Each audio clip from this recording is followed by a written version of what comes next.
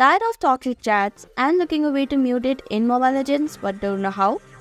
Hi everyone, welcome back to Make Gaming Easy. In this video, I'll show you some easy steps on how to mute chats in Mobile Legends. So without any further ado, let's get started. First, tap on the time which is located at the top center of the screen. Now tap on the chat box icon of the player that you want to mute chat of.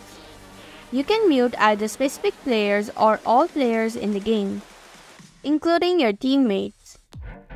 And that's how you can mute chats in Mobile Legends. Thank you for watching Make Gaming Easy. Hope this video was helpful. If it was, then hit the like button and comment down if you have any questions or feedback.